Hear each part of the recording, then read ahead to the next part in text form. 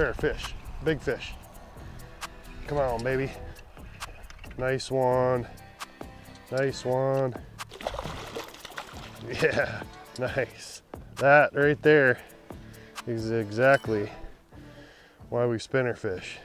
Well, that was my first spinner fish of the day, and that's what this video is all about. Spinner fishing for trout. Spinners have been around for a long time, and they continue to catch trout day in and day out. They're one of the best baits you can use, if not the best. In this video, I'm gonna go through all the details you need to know to fish these baits properly, so let's get into it. I've been fishing spinners for trout since I was a little kid.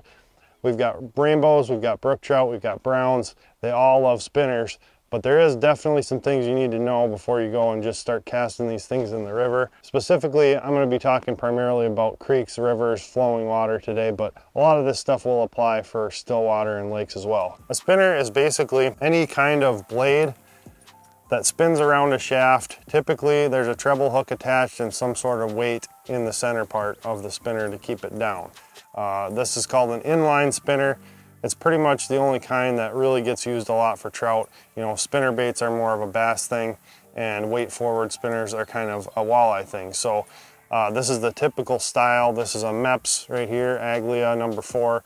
Very, very common spinner, and it's got all of the components of your typical trout spinner. You got a hook, a weight, a couple brass beads, and then you have what's called the clevis right here. That's what the blade spins on, and then the blade itself. And then the shaft is just this wire piece in the middle. So now that we know what a spinner is, let's go over a few of the things that kind of differentiate the spinners from each other. So let's start with size. So these two spinners are two different brands. They're both size 3. And that's kind of referring to the size of the Colorado blade. So this is a Blue Fox Vibrax, and this is a MEPS Aglia. They're very similar blade styles. Now a rooster tail, on the other hand, is going to be sized by weight. So this is a 1/4 ounce rooster tail. There's an 1/8 ounce rooster tail. You know, so they size them by actually the weight that they're built as. Now, these do have different size blades for the weights, but that's kind of the only way you can size those. Now, this is a Panther Martin spinner, which has a completely different type of blade on it. And this one is sized by numbers as well, but they're completely different than these MEPS. This is a relatively similar size spinner as this number 3, but it's called the number 6. It kind of depends on what brand you're using as far as the sizing goes. The range that you're going to be dealing with is somewhere from like a size 5 MEPS, which would be for steelhead, salmon, you know, really big inland trout, all the way down to these tiny little Panther Martins. And, you know, these are small enough to catch the smallest brook trout in any stream. So all kinds of sizes, and you just have to experiment and kind of see what works for which. Most of the time, I would say, to keep it simple, I'm fishing 1/4 ounce rooster tails or 1/8 ounce rooster tails, number 3 MEPS, number 3 Blue Fox, and like, you know, any size of the Panther Martins really. I kind of switch it up on those quite a bit. And that pretty much covers the sizing for spinners. All right, let's get into blade style. So the most common blade would be your Colorado blade, like on this Vibrax Blue Fox. It's a much broader blade than the others, and it spins very easily in the water. Kind of the broader the blade, the easier it's going to spin. So you don't have to move it as fast or get it into as fast a current to get that blade spinning. You can slow roll it, and it works really, really well. So the next style of blade we have is called the willow leaf. And the willow leaf blade doesn't have as much surface area, so it takes a little bit more speed to keep it going, but you're also going to run a little bit deeper because there's less water resistance on a willow leaf blade. So you put a heavy spinner and a willow leaf blade together, that's going to be your best combo for getting deeper. And you may have to retrieve it a little faster, but it works really, really well to get down in those deeper holes. The third style of blade, which is very common on Panther Martins, is sort of a willow leaf blade that's actually got a hole in the middle and rotates directly around the shaft without a clevis. Now this offers the opportunity to use a willow leaf blade, but not to have so much speed to it. This actually rotates easier than it would with a clevis, so you can slow roll a Panther Martin even though it's got a willow leaf blade, and you can get them a little bit deeper. So that's kind of your 3 styles. You've got your Colorado with the clevis, your willow leaf with the clevis, which runs a little bit deeper, needs a little more speed, and then you've got your Panther Martin style where the blade actually rotates directly around the shaft of the bait. And that one's kind of a nice combination between the two. So now as far as mixing your weights and your blades go, you know, like I said, if you want to slow roll a bait deep, you need a heavy bait like this Blue Fox Vibrax. That Colorado blade is stumping down there and it wants to pull the bait up, so this weight on here, the Blue Fox really keeps that down a little bit. Whereas your Mepps, you know, has just a little bit of brass on it. It's not a huge weight. So that big Colorado blade with less weight is going to be great for fishing those shallower areas where you want that bait to stay up in the water column. And then again, the rooster tail with that heavy 1/4 ounce weight and a light willow leaf blade is very, very good at getting deeper into those deeper pools. As far as body style goes, there's a few different types. This one that has a teardrop shaped body, as well as the Blue Fox Vibrax, a little more resistance, but a little bit bulkier profile in the water. And then you've got, of course, your rooster tails, which have a very narrow pencil style weight body, but it does add some bulk. And then you've got your bead style bodies, like on this Vibrax here. You've got just the brass and then the beads. They're not super heavy, they're kind of plasticky beads. Then you got your brass weight right here. Just adds a little shine, a little bulk. And a lot of these spinners you'll see have a red kind of tubing on the treble hook there. That kind of extends the body, or extends the look of the body a little bit further back. Depending on the day, I'll sometimes cut that off and move the profile forward a little bit, and that seems to work really well on certain days, especially when the fish are a little more short biting. But I don't really consider that plastic a dressing. I consider it kind of an extension of the body. You know, that's really it. You've got your bead style, your pencil style, and your teardrop style, and that pretty much covers most of the spinner bodies. They really do the same thing, they just add bulk and weight and profile to the bait. And in my opinion, it's not the biggest key to the bait, although the color itself can definitely be a key, which we'll get into next. So color for spinners is very important. However, it's not a science. And, you know, as far as I can tell, on bright sunny days, I like to use more muted colors, more natural colors. On cloudy days in clear water, I typically am going to use a little bit more shiny, like brass or copper colors.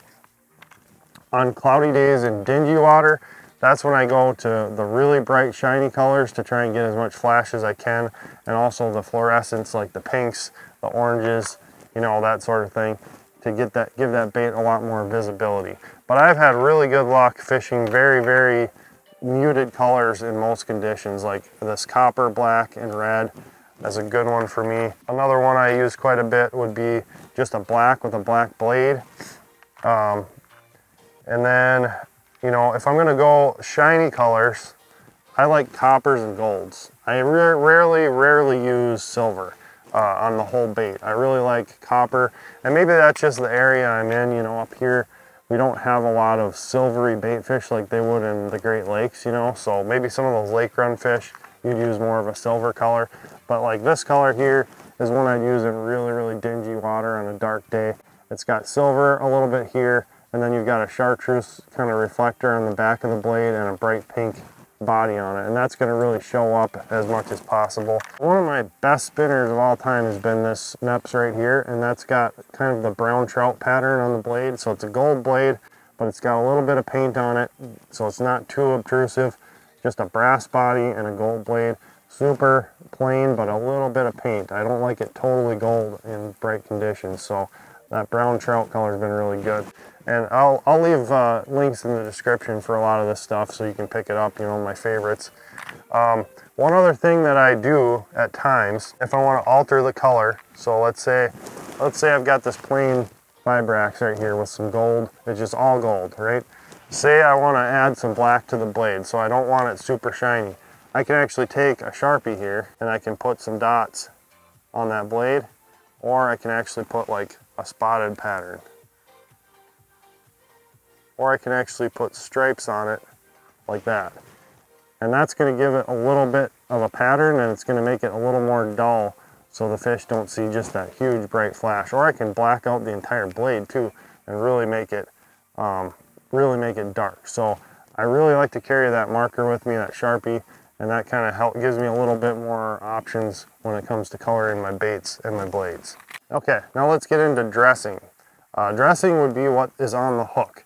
So a lot of these baits are undressed, but some of them have that dressing, and that again extends the profile of the bait back. And your typical materials are going to be bucktail, like on this Mepps here. You got some Flashabou, like on this Blue Fox Vibrax here. The rooster tails actually have a little bit of hackle on them. That kind of just a very thin profile. It's not a heavy profile, and it kind of spreads out a little bit. Looks really good in the water. And then third option is actually some kind of marabou, which has a really flowy look to it. And any kind of dressing that you put on a bait is going to make the profile longer and is going to make the fish tend to strike a little shorter. So if they're not super aggressive, I tend to go with just an undressed bait like this, and that makes them kind of strike more forward. But if they're super aggressive and they want a big profile, that's when you want to go to that dressing on there, and that can add some bulk and some flow to the bait on a bigger bait especially, make it look a little more realistic, look like a big meal for that fish, and that's when I go to typically some kind of dressing. Now, I prefer using a lighter dressing like hackle, like on these rooster tails. I'll use that just about any time because it doesn't add a lot of bulk. You know, the bucktails really add bulk to the bait, and they also slow the bait down. So the more you add to this hook, the more it's going to slow down and want to rise up. So it's not going to run as deep either with any kind of dressing on it.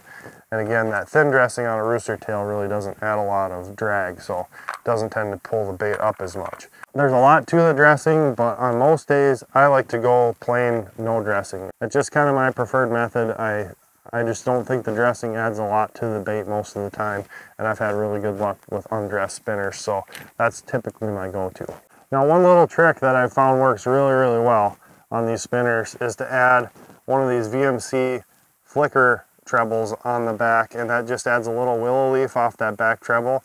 Looks sweet in the water, gives the fish something a little bit different they haven't seen before, and that's a sort of a dressing, but not really a dressing technically. But I've found in pressured areas where fish have seen a lot of spinners, that can be a really nice little addition. I just put a little split ring on there and add that little kicker blade on the back, and that's been a really good option for me to put a few more trout in the bag that might not have hit otherwise. So nice little tip for you, and I'll leave a link for these little VMC trebles down below so you can pick them up as well. So that pretty much covers spinners and kind of what they do. Now let's get into the tackle I'm using to throw these spinners. For most of the bigger spinners from size 2 and up, I'm going to throw them on a 7-foot medium light fast action rod. This is a St. Croix Legend Elite. This is an awesome rod for throwing spinners. It's got, you know, a fairly fast tip, so you can get into that hook set really quick, and just enough give to kind of let the fish grab that bait and pull it in, but a nice stiff backbone for fighting those fish. I like to have a fairly decent heavy rod when I'm throwing bigger spinners because I like to get those trout out away from a lot of that cover I'm throwing up to. So now on that trout rod, I've got a 2500 Daiwa XLer. It's a really nice reel for this. Really nice drag, nice and light. It's great size. 2500 is perfect for most trout situations. I'm going to spool that reel with 10-pound high-vis braid. High-vis braid is super important because you want to be able to see where your line is going and where that bait is in relation to cover and structure. Now, of course, I am going to tie a leader on that braid so that the fish can't see the line. And I'm going to tie about a 6 to 8 foot leader of 8-pound test, typically fluorocarbon, and I'm going to tie that with an FG knot. An FG knot is the thinnest line-to-line knot that I've ever found. It goes through the guides beautifully. You don't need to worry about it hanging up on the end of your rod. And that gives you the ability to have a nice long leader section so the fish aren't seeing that braided line. Now, as far as how I fish a spinner has to have some sort of swivel on it, right? And I like to tie my swivel up ahead of my spinner. I don't like a whole lot of extra tackle attached to my spinner, so I don't like a big snap swivel on the front of it. I like to keep it very simple to just a very small snap so I can make quick changes on my spinner. And then about 1.5 feet up the line, maybe a foot, I'm going to tie a low profile ball bearing swivel, and that's going to keep me from getting a bunch of line twist, and it's going to keep that extra bulk of that swivel away from the bait. That's just how I prefer to fish them, and then I oftentimes downsize my line on this section to 6 pound, just to give it a little extra visibility reduction in that last bit of leader section. And also, if you hang up and snag, you're more likely to break that leader section off than you are your entire leader or back at the FG knot with that heavier fluorocarbon. So that's my setup. Braid to leader to swivel to a short piece of a little bit lighter line to a snap to your spinner at the end. And that's all thrown on a 7-foot medium light fast action rod.